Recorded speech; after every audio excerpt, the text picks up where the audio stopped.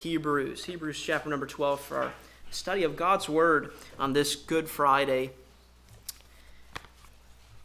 Hebrews chapter number 12. I love that hymn, When I Survey the Wondrous Cross. It's been a while since we have sung that.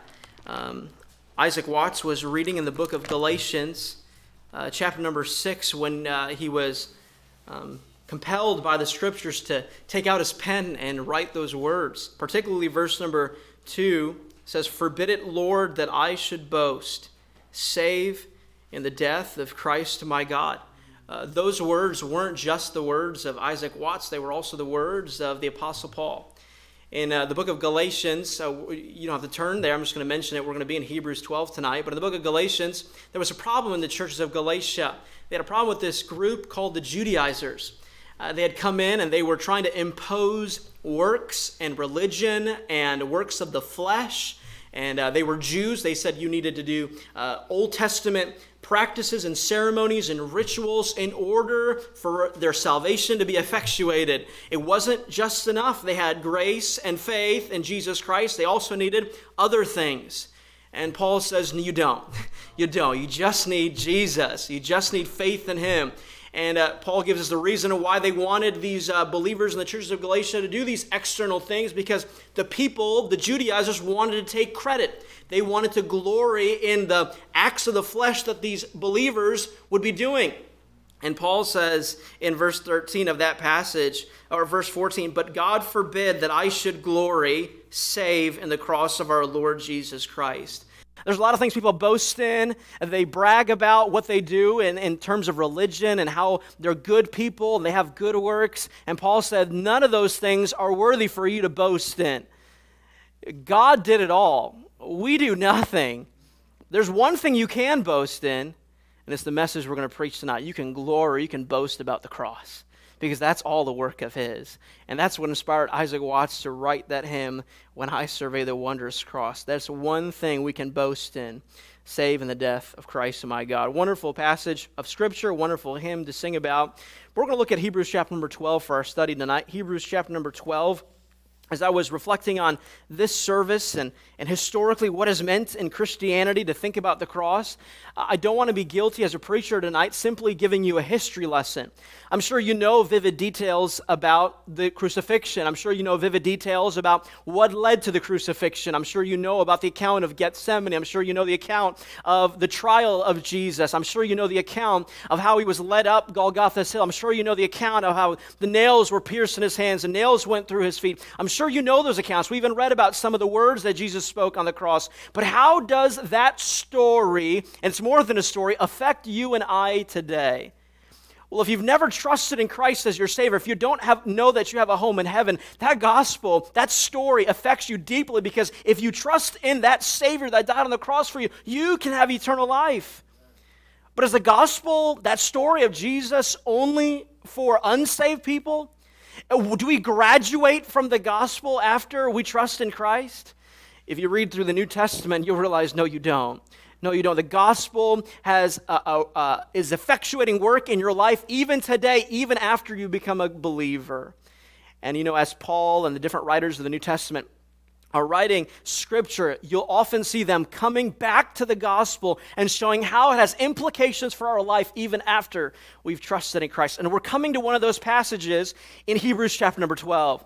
The writer of Hebrews, we don't necessarily know who the writer was. People have some very good guesses, but we aren't definitively told who the writer of Hebrews was. But you'll see from this text that he talks about Jesus. He has a knowledge about Jesus, and he shows how the story of Jesus has a deep and profound impact for people that are already believers.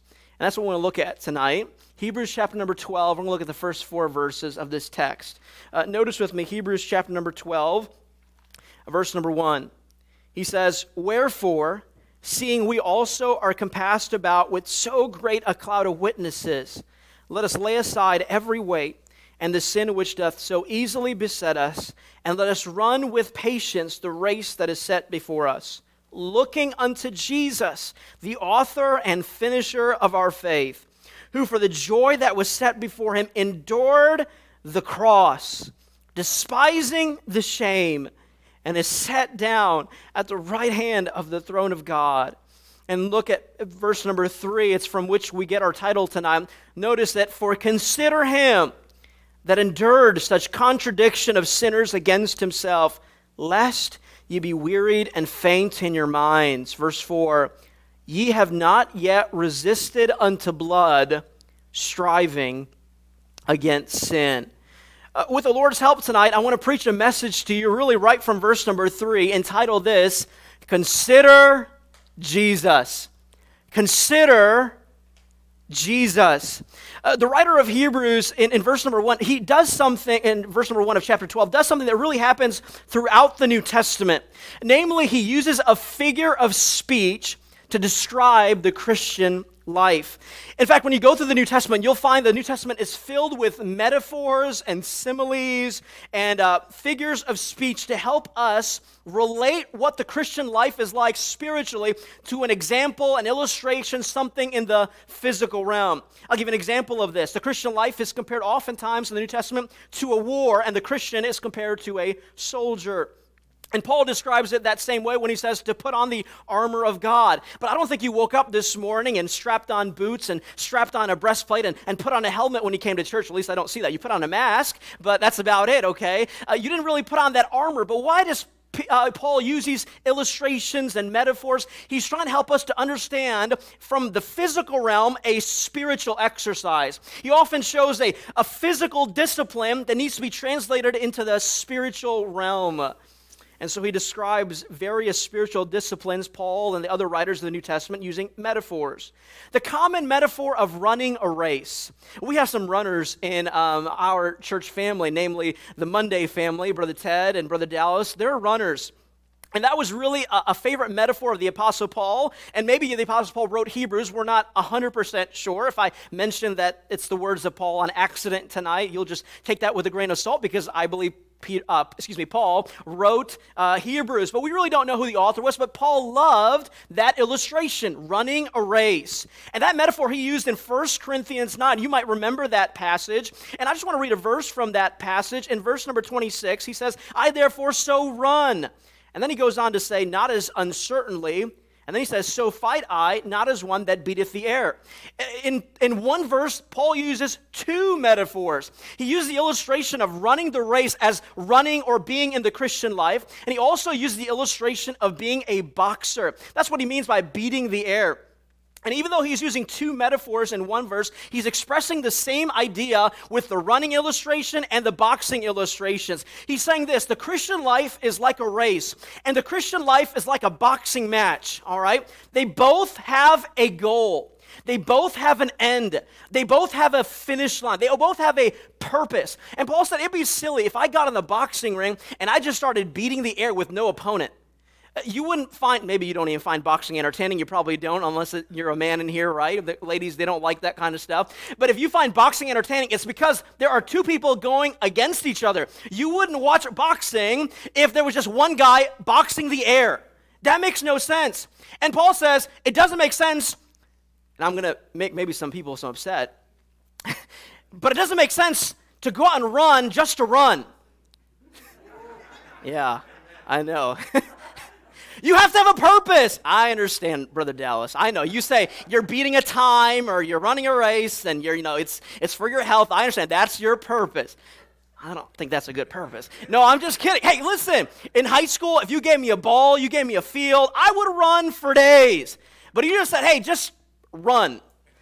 Go on a treadmill and run. I'd say, what's the purpose? What's the point? That involves, I have to have a motivation for doing that. And so maybe that illustration falls short with the guys in the back. For the rest of us, we can relate. Hey, if you're going to run or you're going to box, you have to have a purpose. You have to have a reason why you do that. You have to have a finish line. You have to have a goal. And so that's the metaphor that Paul uses, or the writer of Hebrews uses in Hebrews 12:1. And I want you to look at three elements tonight, the first one being that metaphor, and then we're going to look at the motivation. What is the motivation for running this race, the being in the Christian life and going forward in the Christian life? We're going to also look at the model, who perfectly personified what it meant to live a life of faith and living the Christian life perfectly. And I think you already know who that is. So let's look at these three elements, the metaphor, the motivation, the model, and the motivation tonight. Notice with me, number one, the metaphor. Hebrews 12, verse number 1. Wherefore, seeing we also are compassed about with so great a cloud of witnesses, let us lay aside every weight and the sin which does so easily beset us, and let us run with patience the race that is set before us. That phrase I want to look at, and let us run with patience the race that is set before us. You'll notice the pronouns that are used in that passage, that phrase, is the common pronoun that us. The author groups himself in with the audience to whom he is writing. And so that begs a question of us, and that question is, who is the author of Hebrews writing to? Understanding that context will better help us understand this passage of Scripture. Now, as you study the background of this book, you'll find there's a big hint in the title, Hebrews. Who is he writing to ethnicity-wise? Jews, all right? Hebrews, that's right. And I don't know exactly what the background of the author was, but we can at least say this. He had some kind of training in Judaism. Either he was a Jew and he was trained like a Pharisee, like Paul would have been, or else if he wasn't a Jew, he at least knew the Old Testament very well. He probably had memorized the Pentateuch. He probably had memorized at least the book of Leviticus, because he has a great knowledge of the Old Testament sacrificial system, the Old Testament practices and ceremonies as he's writing the book of Hebrews. And he is writing to a Jewish audience. That's why he puts all these Jewish elements inside the book of Hebrews. He's writing to a Jewish audience. But it's something unique about this Jewish audience. They weren't just Jews, but they had become believers in Jesus. They had become believers in the Messiah. But they had an issue, they had a problem, and we're not really told. We can study a little bit of the background. We're not told why they had a problem. Maybe it was because persecution was coming on them for being a Christian. This book was written right around the time of Nero, we believe, or there's some different dates that we have. We're not entirely sure, but maybe there was persecution, and these Jews were realizing, man, if I just go back to Judaism, there probably would be less persecution. Because these Christians are being blamed for the burning of Rome by Nero, and the persecution is really coming down upon us. If I just go back to Judaism, maybe I would have less persecution. Maybe there were just some Jews who had gotten saved, and there was this pull from the old life. By the way, can I tell you, when you get saved and your family doesn't follow suit, and maybe extended family, when you leave religion and begin a relationship with Jesus, there's often a strong pull. It's just natural. Satan wants you back in that old lifestyle, living the way that you did. He doesn't want you to begin a relationship with Jesus and walking with the Lord. And there's always pulls just to come back the way that you were and not be fervent in your Christian life. And so maybe it was persecution that was causing this, or maybe it was just the pull from family or society as a whole to say, listen, leave that Christianity stuff. They're just a bunch of weirdos. They have weird beliefs. They're just all out committed. That's not how you live life. Hey, enjoy some of the vices of sin with us. Hey, come back to this old lifestyle that you enjoyed. Come back to Judaism. And the writer of Hebrews writes this book to encourage the Jews to not go back. And he gives this great apologetic book. He's defending Christianity, and he is showing that these people are so tied to the law that they need to see the grace of God in the person of Jesus Christ. He wants to show that Jesus is better than all the Old Testament ceremonies and rituals. In fact, those ceremonies and rituals pointed to the person of Christ. Hey, you don't need to go back to sacrifices. Christ was the ultimate final sacrifice. And so some things happened, as often happens. When Christ is accepted and the relationship begins, the pull becomes stronger. And so the writer of Hebrews has a central message, and it's to show this: Jesus is better. Jesus is better than Judaism. Jesus is better than those ceremonies and rituals. Jesus is the fulfillment of all of that. And so the audience here is true believers who are Jews who are feeling the pressure to go back to Judaism. And, maybe they came to church and the Christian gathering. Maybe there were individuals there that were saying, hey, why are you going to that gathering? Why not just be like all the rest of us and just come back and go to synagogue? And they were feeling that pull. I think there's also a secondary audience. It's not explicitly written in the book of Hebrews, but I think there's also a secondary audience to whom the writer of Hebrews is writing to. And this is going to have implications for our text, right? So just hold on with me as we set this context. anytime that there are a group of people that have accepted Christ, there are some people that join in with the cause, but they haven't committed their heart. There are some people that are intellectually convinced of Jesus, but they haven't placed their saving faith in his finished work. They might like what they see in a church. They might even post things on Facebook that look churchy or look Christian-y. They might even congregate with other believers and know how to talk like a Christian, but they are devoid of a relationship with Jesus.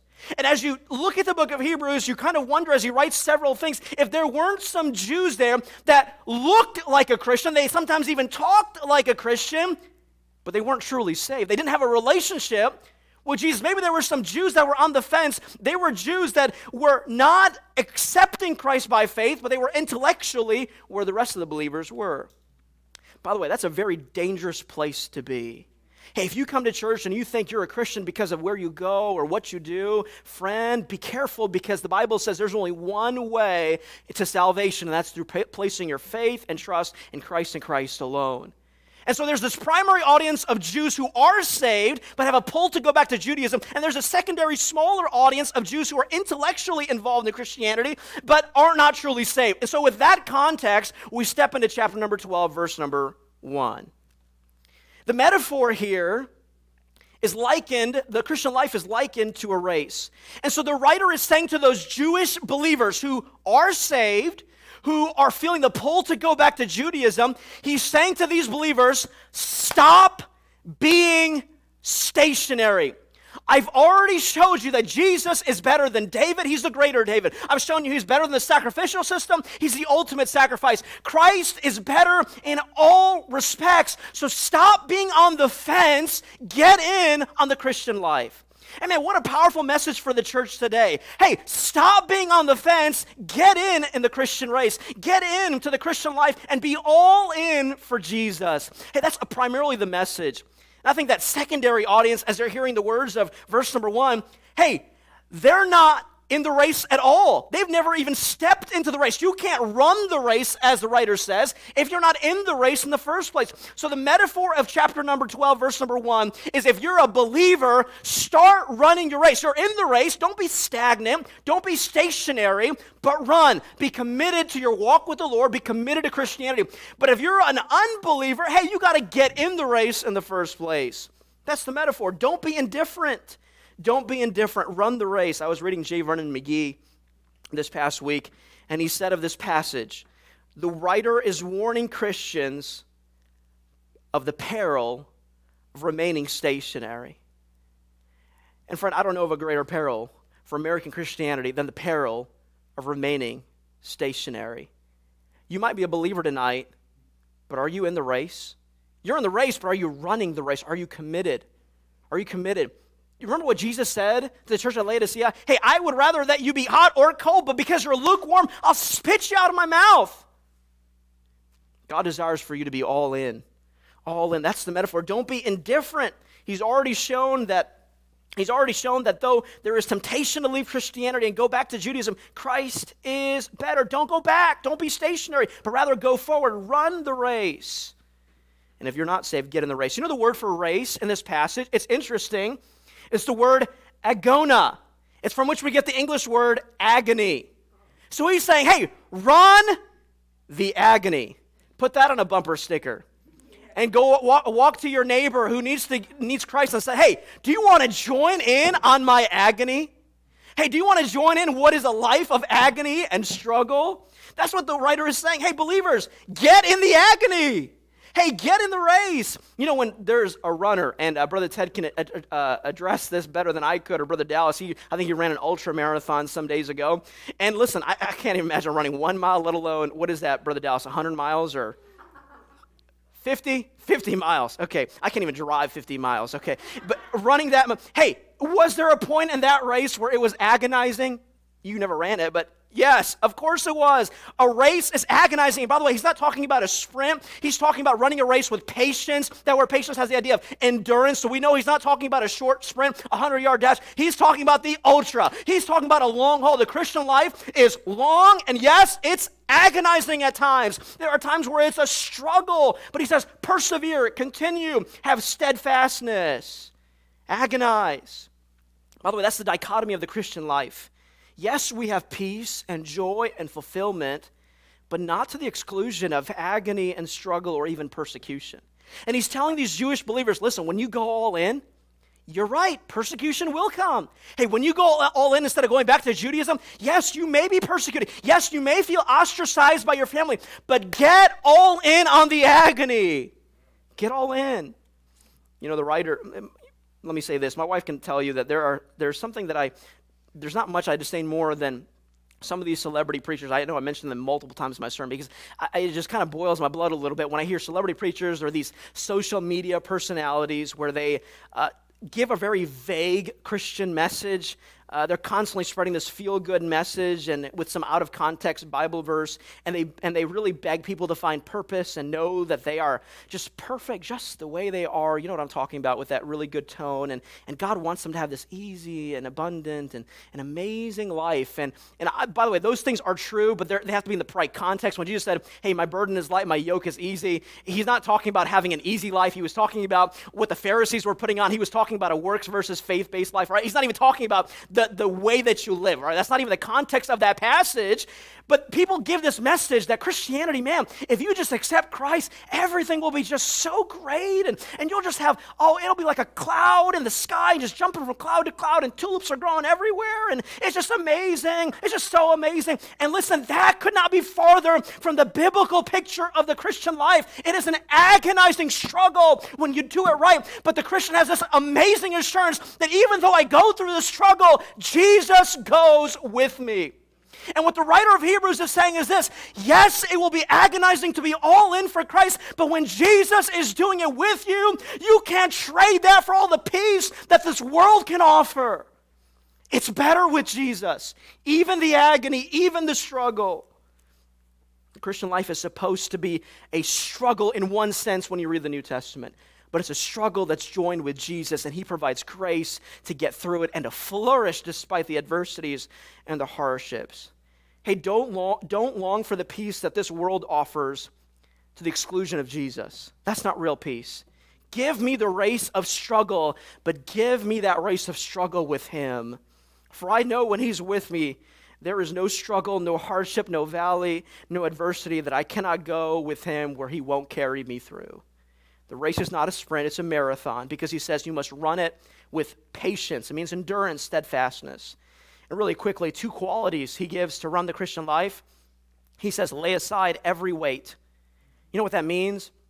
I'll illustrate it for you. There was a Russian sprinter named Valery Bortsov, and he won the gold medal in 1972. He came to America to do his American tour, and he was running races, but he kept on losing race after race after race. They interviewed Mr. Bortsov after one of his races where he lost, and they asked him, why do you keep on losing after you won the gold medal? Mr. Bortsov said this: it's because I am 3 pounds overweight. Listen, I would love to be 3 pounds overweight, and maybe you're in that same boat with me, okay? 3 pounds doesn't seem like a whole lot, but when you have a goal and a mission and you're doing something on purpose and you're trying to excel and win, hey, 3 pounds is a lot. What did that runner have to do? He had to shed that excess weight in order to be excellent in the craft that he was in. And a man vying for excellence in the Christian life, 3 pounds is too much. So the writer doesn't say some weight, but every weight. Every weight. What is he referring to these weights? We won't get into the context of the previous passage, but he's talking about effectively running the Christian life, and I really believe the author is referring to is not materialism or other sins of the flesh. I think in the context of a Jewish mind, he's talking about the vestiges of their old religion. He's talking about the works that are trying to keep them down from excelling. Hey, this race is a race of faith. It's a race that is only enabled by the grace of God. It's not a race that you run by doing good works and relying on those good works to carry you through. And when he's talking about weights, I think he's really referring to these Jews that were holding on to the works of the flesh and their circumcision and their rites and their rituals. And he says, listen, take off that legalism and come to a true understanding of what it means to run the Christian life.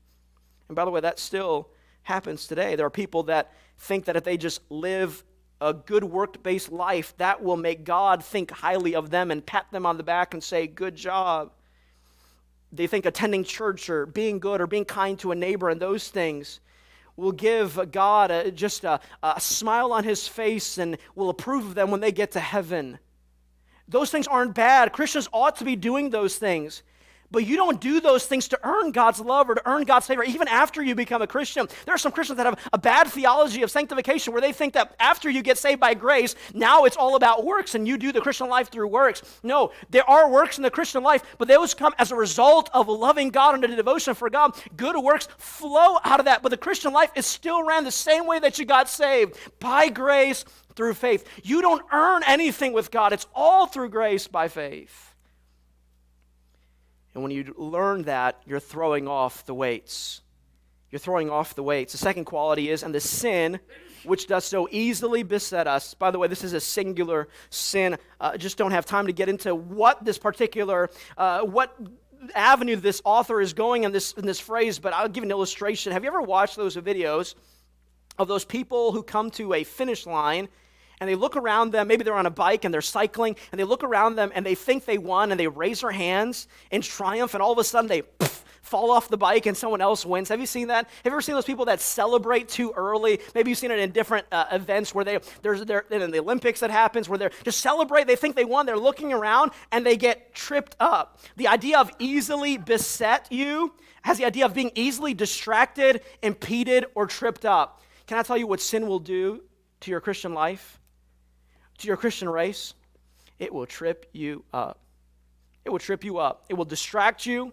It will impede you. It will make you fall. Don't allow sin to derail you in this race, and sin will do that. Unconfessed sin will impede and distract and prevent you from running the race. Look at that first passage, or first part of the verse. Wherefore, seeing we also are compassed about with so great a cloud of witnesses. I have to be honest with you. I heard this passage growing up a lot, and I've heard it preached a lot, and I've heard it spoken about a lot. Even some commentaries go along this line.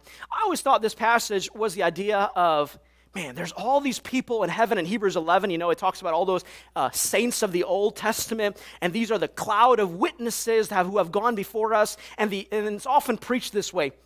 It's like there's these grandstands in heaven, and they're watching us run the race, and, you know, Chariots of Fire is playing, dun, dun, dun, dun, dun, dun, and we got the baton in our hand, and we're running, and these cloud of witnesses, these Old Testament saints are like, yeah, you go, Brother Dave, oh yeah, you go, Pastor, you keep on going, and that's how it's always been preached. Can I tell you, that's probably the farthest thing from what this passage is saying, okay?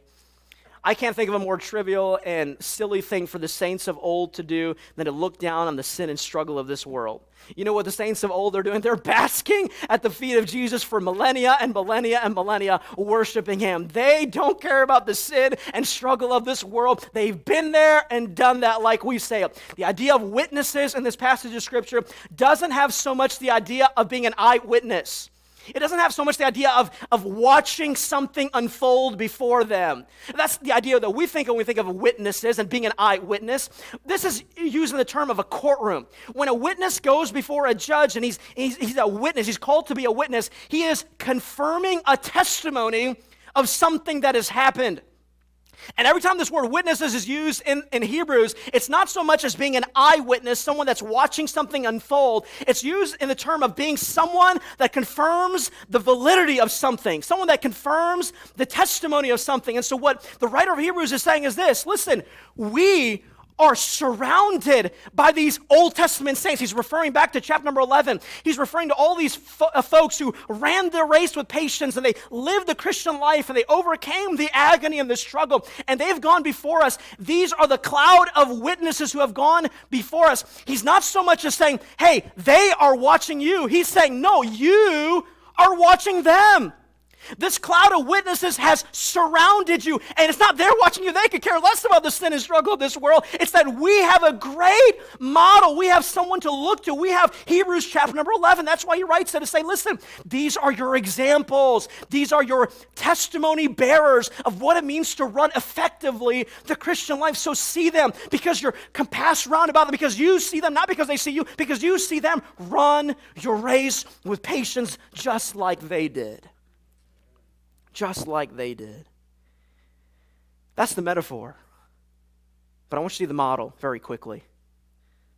Hebrews 12, verse 2. He says, as if those testimonies and witnesses weren't enough. Here's the perfect model of what it means to run effectively the Christian life, looking unto Jesus. The author and finisher. The word author has the idea of originator. The beginning and the end is the idea. Author and finisher of our faith, who for the joy that was set before him endured the cross, despising the shame, and is set down at the right hand of the throne of God. Hey, when you run the race, he's saying this, keep your eyes on Jesus. Keep your eyes on Christ. He is the prize. He's the finish line. He's the perfect model. Listen, you have all those Old Testament examples, but there were different points where they fell short. Abraham obeyed God, but he also lied about his wife. Listen, David obeyed God, but he also committed adultery and murder. Hey, those examples fall short, but there is one example that never fell short. It's Jesus. So don't even keep your eyes fixated on those examples. They're there and they're good. They're helpful, but keep your eyes fixated on Christ. The Greek term here literally is to look up and away. To look away from what you're doing right now and look to is the idea. Have you ever been, you've driven in a car before. Where do you look when you're driving a car? You look down the road a certain distance. You don't look at your feet. At least I hope you don't look at your feet. If you look at your feet, I don't want to get in the car with you and drive with you, okay? And this is the idea here. The writer of Hebrews is encouraging you, hey, look away from you, look away from your struggle and your agony and what you're going. Hey, get your eyes off of you and look to Jesus. Hey, when you're running a marathon, you know where those marathon sprinters and runners are looking? They're not looking at their feet. They're not looking at the arms. They're not looking at themselves. They don't have a mirror where they're looking at themselves while they're running. That would be silly. You know where they're looking? They're looking ahead. And that's the encouragement here. Hey, get your eyes off of yourself and look to Jesus. There's this introspective and self-analysis brand of Christianity that's really coming to the forefront. At least I see it from a young person's perspective on social media, which is consumed with looking inward and finding who you are and just get wrapped up so much in finding ourselves and who we are and this and that. It's like running a race looking at your feet.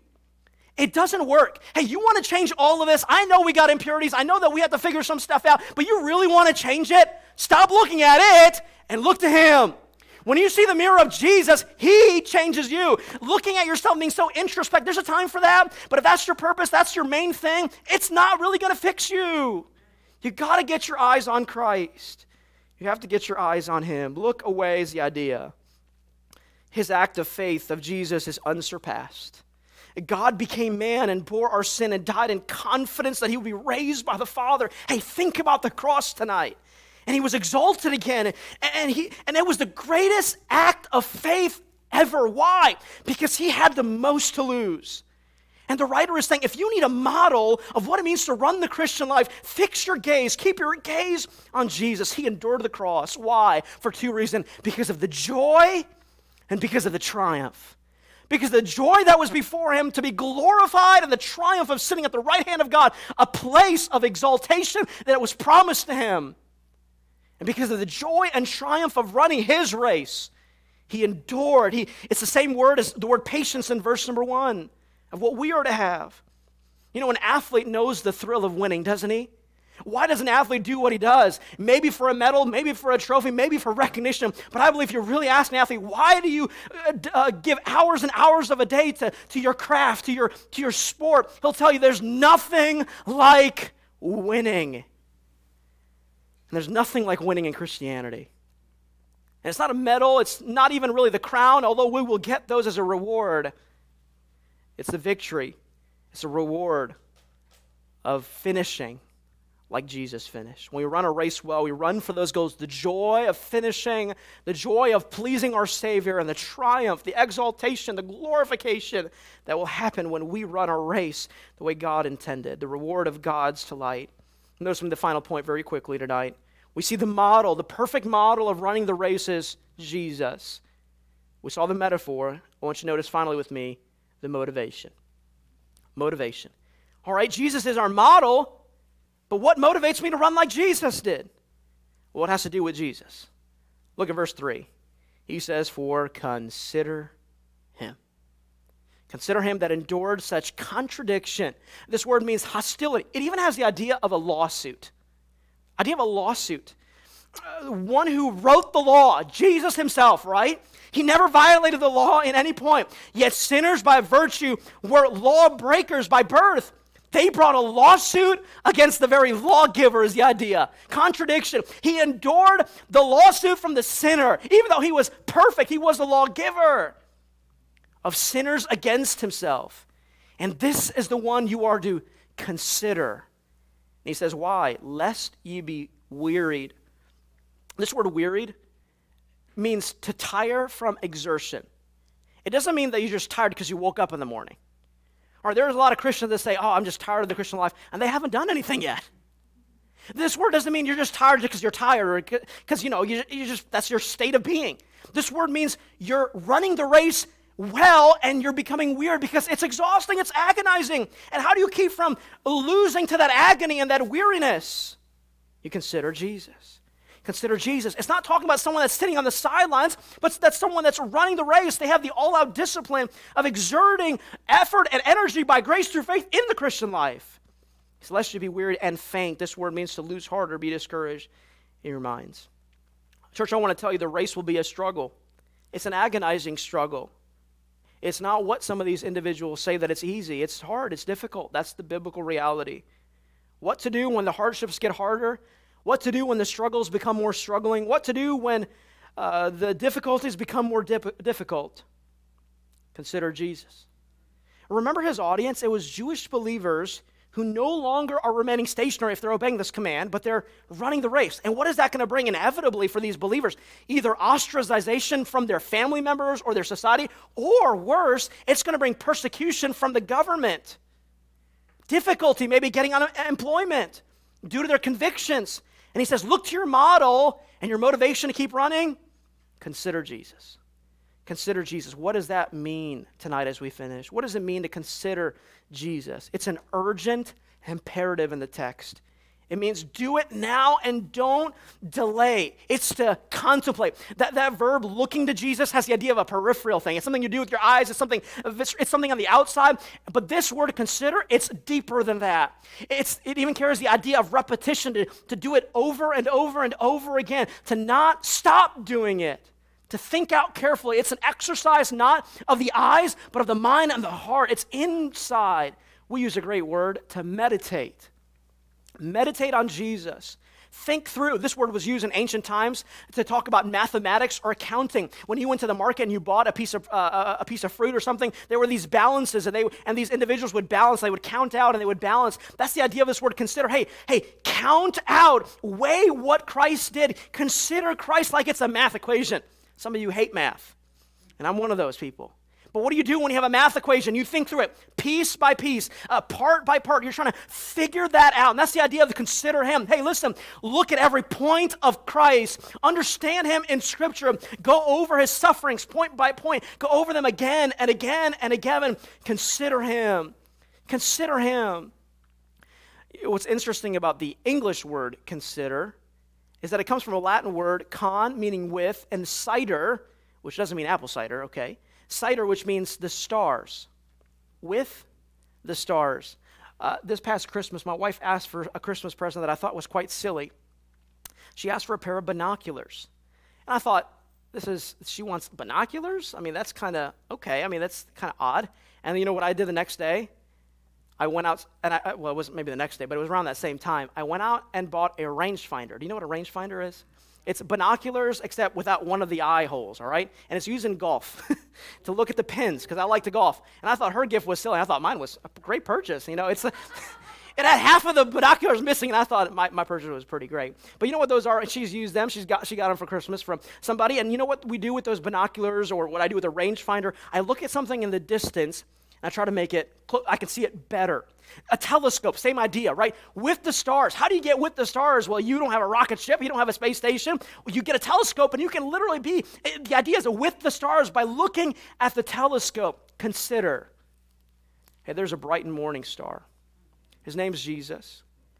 And there's really a telescope, and it's through his word. Hey, how do you see Jesus? How do you consider him? You look at his word. You know, you might see Jesus in a pastor. You might see Jesus in a spouse. But guess what? We fall short, don't we? We fall short. You might see Jesus here and there in our actions and in the way that we walk, but listen, we still got sin. We still got baggage. You can't see Jesus perfectly in us, although we are striving to be more like him. One day we will be like him, but it's a struggle right now. You want to see a perfect picture of Christ? It's right here. Consider him. You got to have a relationship with the book. If you see that every single book and passage, every single book in the Bible points to Jesus Christ, it will change the way you read Scripture. Just think about the idea of Genesis. He's the beginning of beginnings. He is Adam and Eve's lamb covering. He's Abel's sacrifice. He's the promised son of Eve. He's the ark of Noah's salvation. He's the king of Salem. He's Abraham's only born son. He's the sacrifice on Mount Moriah. He's the ram caught in the thicket. He's the wrestler who changed Jacob's name from deceiver to prince. He's the son rejected by his own brothers, but beloved by his father. He's the chosen son who was provider during a famine to a foreign people and to his own family. He's the one to whom the sun and the moon and the stars will bow. He's the scepter of Judah. In Exodus, he was the burning bush. He is the great I am. He is the Passover lamb. He is the manna in the wilderness. He is the rock of Horeb from which flows living water. He is the tabernacle of God dwelling with men. In Leviticus, he's a picture of all 5 blood sacrifices. He's the burden-bearing bullock. He is the innocent lamb dying for the guilty. He is the royal priesthood. And friend, you can go book by book and passage by passage, and you know what you'll see when you look at the magnifying glass of Scripture? You see Jesus. Consider him. Consider him, lest you be wearied and faint in your minds. By the way, you never need to see him if you're not even running the race. You know why people don't even feel like they need to see him? Because they're not in the race. They might be Christians. But that's not what Paul's talking about, or the writer of Hebrews talking. He's saying, no, be not stationary, but be fervent in your Christian life. And when you do that, you're going to be wearied. You're going to be faint. You're going to be ostracized. It's going to be a struggle. That's when you need to consider Jesus. But if you're not in the race, you're not going to see that as necessary. But if you are in the race, that's going to be your motivation. It's going to be your lifeblood to see him. What a simple truth. But can I tell you, it will have a profound impact in your Christian life. You can come to a Good Friday service the rest of your life every Good Friday. You can come to church every Sunday if you want to. But if you never see Jesus as intended without an intimate look through the lens of God's Word, what's the point? The epitome of consideration is Christ on the cross. That's why the writer says, consider Christ on the cross. As the songwriter said, do you see my Jesus on the cross? The people crying. Looking on a man would think it tragedy. But what the world could not see was when they nailed him to that tree, it would break the chains of sin's captivity. Are you considering Jesus? We don't have time to look at verse number 4, but the point of verse number 4 is the writer is encouraging them. Listen, you have never gone to the point yet of giving your blood for this race. But there was one who did give his blood. You think it's a struggle, it's difficult right now. You haven't strived, you haven't fought to the point of where you had to give it everything. But there was one who did. There was one who went farther than you'll ever have to go. You haven't had to die for your faith, Jew, is what he's writing to. You haven't had to be killed for what you believe. But Jesus did. Consider him. He's your model. He's your motivation. Yes, there's struggle. Yes, there's a cost to follow Jesus. He's telling these Jews. But remember, you don't have it so tough. And listen, in American Christianity, we don't have it so tough. You're no great patriarch beheaded for Christ. You're no early church father put in a skin of a sheep and thrown to a lion. You don't have it so tough. You're not like Isaiah, who was sawn in half by being stuck in a piece of wood and being sawn asunder. You haven't been put in the lion's den like Daniel. You haven't been like those people hiding in mountains and dens and caves. You haven't had your eyes plucked out like Samson.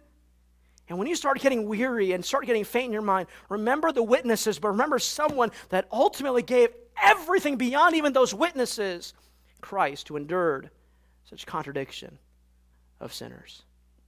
Living for Jesus always costs. Any brand of Christianity that tells you otherwise is not real. But in comparison to the cross, Christian, what have I really suffered for Jesus?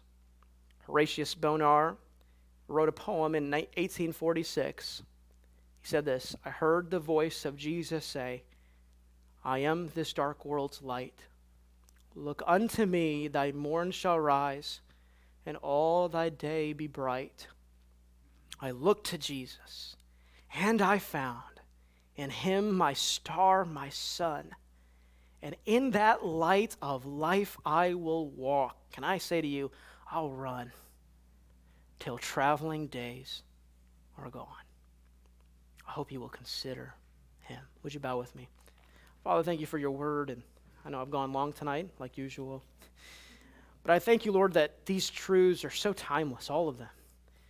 Lord, we're in a race, and there may be some tonight that are sitting on the sidelines. They're stationary. They do their due diligence to Christianity, but they're not all in. They haven't really spent time with you. They're not fervent.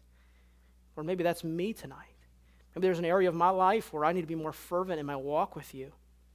Would you show me not to be stationary, but to run, to be all in? And when it gets hard and difficult, may I see my model, Jesus. May I see his suffering and his contradiction that he suffered. And may I use him as motivation. Consider him time and time again.